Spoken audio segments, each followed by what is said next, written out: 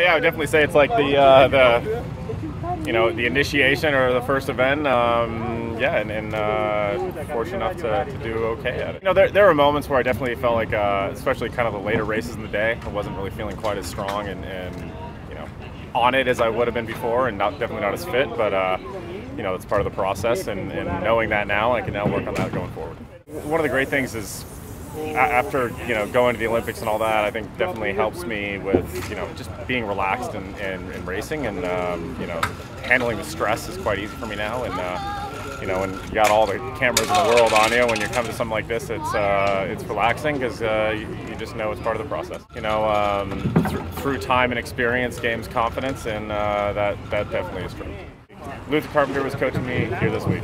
He's always, whenever I'm feeling just a little rusty, the boat doesn't feel like it's really moving the way it should.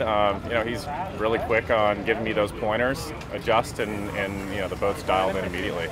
My partnership with him and Luke Muller has been awesome for the past 3 months. We've been training here in Florida and having a really tight group and made some real progress with equipment, and look forward to the European season coming up to see Luke with the new stuff, and then also us training together to get both U.S. teams up there. The biggest event this year is Aarhus in Denmark, which is the actual country qualifier for the Olympic Games. So kind of all the focus and energy is for that one event. Doing some various events in Europe, the Europeans and Palma, but a lot of the stuff is really geared to performing at Aarhus.